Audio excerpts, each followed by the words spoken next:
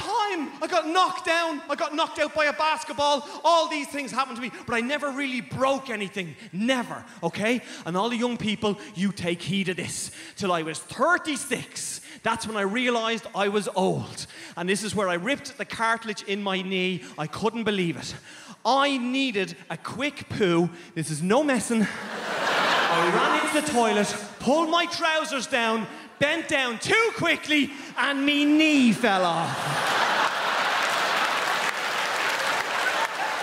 No bungee jumping parachute stories for the grandchildren. What happened to Grandad's knee? Oh, he was having a shit and it fell off. And when you have a shit like that and you break your knee, especially the cartilage, your knee locks. It locks. I was stuck on the toilet with my trousers halfway down. I couldn't get up.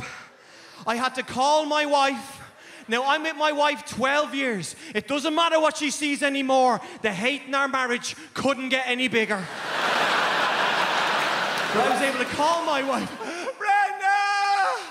She came, opened the door, looked at me, and went, what?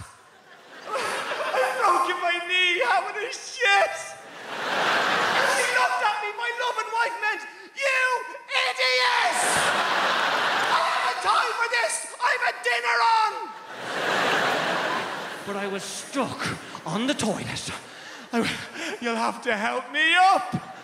So she put her arms around me and she went to lift me up and I went, you'll have to do something else first.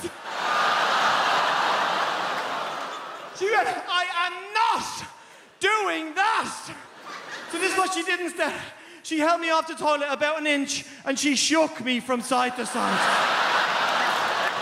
Oh. We didn't make love for at least 4 months after that.